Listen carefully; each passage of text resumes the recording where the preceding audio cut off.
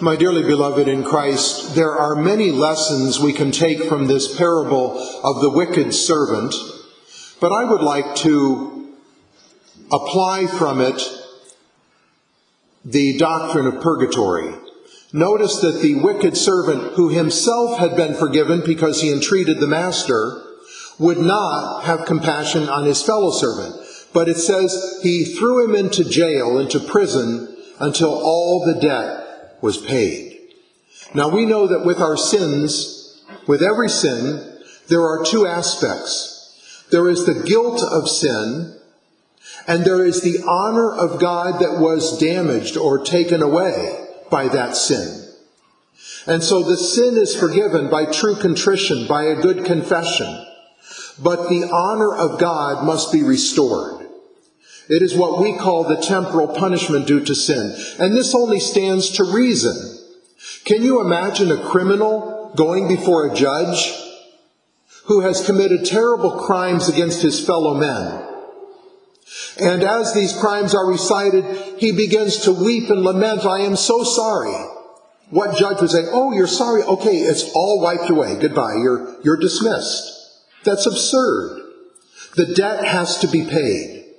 It's true that at times a judge may reduce the sentence. There is mercy exercised, but common sense tells us that the debt must be paid. But then, in the 15th or 16th century, a heretic came along named Martin Luther. And Martin Luther concocted this absurd idea that all one needs to do is profess faith in our Lord, and everything is wiped away because of that faith.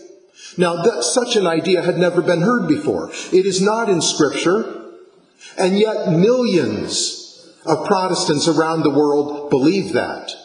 And Protestants find it very hard to accept the Catholic dogma of purgatory. One of the arguments they make is, well, the word purgatory doesn't appear in the Bible. But you know, the word Trinity doesn't appear in the Bible. The word incarnation doesn't appear in the Bible. But those are nonetheless dogmas just because the word does not appear.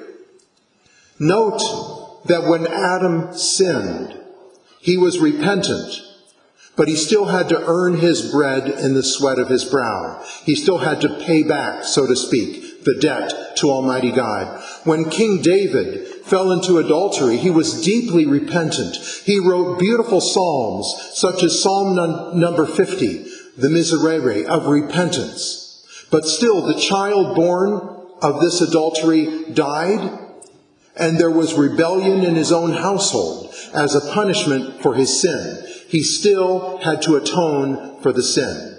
And that's what we call temporal punishment. So really, purgatory stands to reason. It is a place where souls who are in the grace of God, but still burdened with the temporal punishment due to their sins, have an opportunity to atone, that they might enter heaven. St. John says, "Nothing defiled shall enter heaven."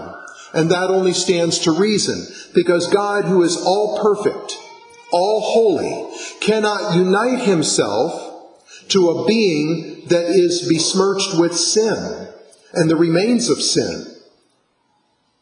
And so really, properly understood, purgatory is a merciful creation of Almighty God, because were there no purgatory, those that died with venial sins only on their soul would have to be cast into hell, because they couldn't go to heaven to be united to God with who is all holy, because they had those venial sins, those detestable sins, if we are to look at them from the eyes of God.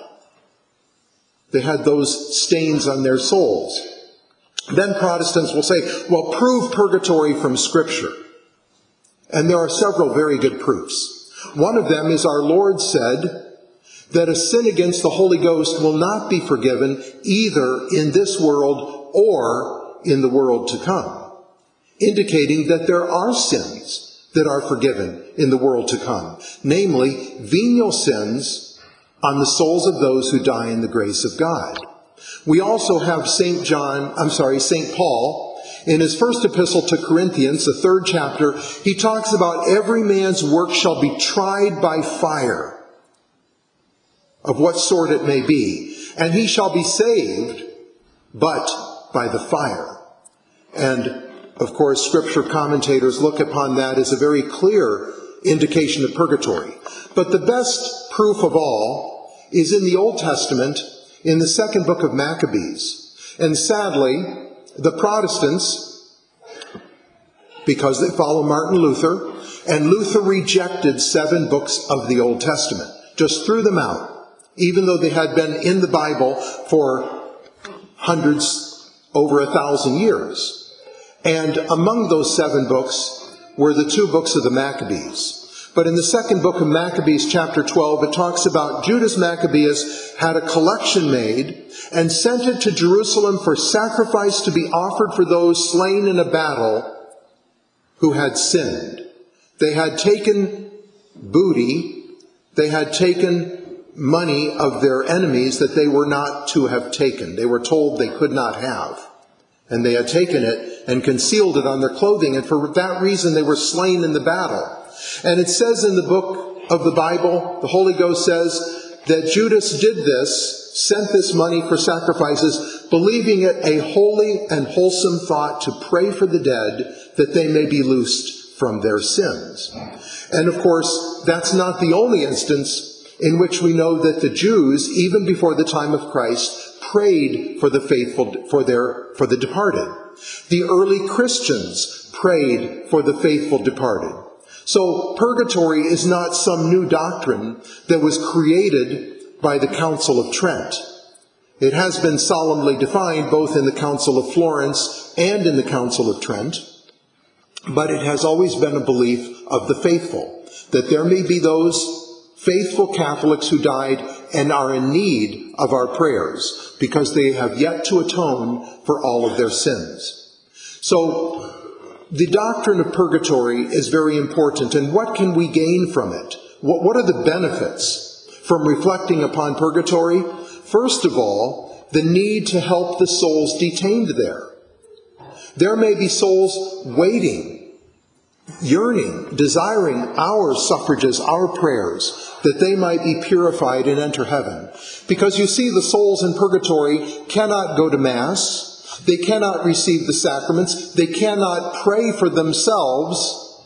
All they can do is suffer. And of course, the suffering is very great if we are to believe the revelations of the saints.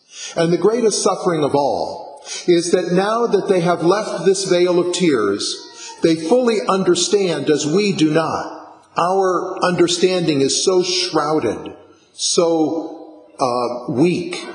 They understand how God is everything. And they yearn to be united to God, but they're held back by those remains of their sins that have yet to be atoned. And how much they appreciate our prayers and suffrages. So we can help the souls in purgatory by our masses, our prayers, our communions, our rosaries, our indulgences, our sacrifices, our acts of charity. So many ways that we can help them. And let us remember that one day we may be in their position, dependent on the charity of others. So this is a great act of charity on our part to help the souls in purgatory. But also, by reflecting upon purgatory, reading about it, we will want to do all that we can to avoid purgatory, so that we don't have to go there. Because we understand that this life is a time of mercy, and the next life is a time of justice, when the debts must be paid. Far better to pay them now in time, not to put off atoning for our past sins, not to put that off until the next life, when we shall have to do so in purgatory. So let us, my dear friends, let us reflect upon purgatory and be ready to explain to non-Catholics who ask, why do you Catholics believe in purgatory? To be able to explain it to them. And especially to explain it only stands to reason. Use that example I gave you of a judge who has a criminal, let's say a criminal who killed a fellow man. And is he going to say, oh, okay, you can walk free just because the person is very repentant? The criminal is very repentant? No, he has to do the time. He has to atone to society by punishment, by imprisonment. And so likewise, we must atone for the temporal punishment due to our sins. Far better to do so now in this life rather than to put it off to the next. In the name of the Father, and of the Son, and of the Holy Ghost, amen.